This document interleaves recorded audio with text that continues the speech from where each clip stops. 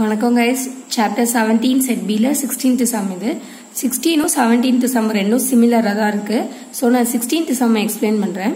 What is the coefficient of variance of x characterized by the probability density function சொல்லி f of x னு ஒரு function கொடுத்துட்டு அது infinity to infinity vary ஆகுதுன்னு சொல்லி option கொடுத்திருக்காங்க. ஓகேவா? இப்போ நம்ம வந்து normal distribution ஓட general formula எழுதுறேன். f of x equal to 1 by sigma root of 2 pi e power minus of x minus mu the whole square divided by 2 sigma the whole square. Okay, இதுல இருந்து mu ஓட value sigma value நம்ம டைரக்டா எழுதலாம்.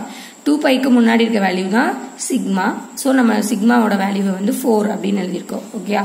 x minus mu இங்க x minus 10 இருக்கு. So mu க்கு பதிலா நம்ம என்ன எடுத்துக்கலாம்? mu equal to 10 ன்னு எடுத்துக்கலாம்.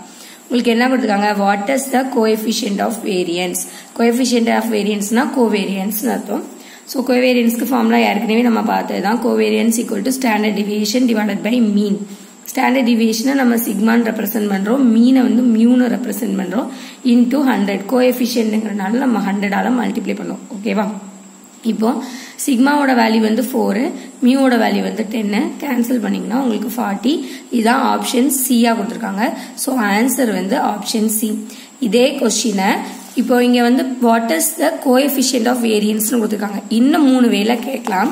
எப்படி கேட்பாங்க அப்படின்னா what is the first quartile of the normal variable அப்படினு கேட்டிருந்தாங்கன்னா first quartileக்குள்ள formula q1 equal to mu minus 0.675 into sigma.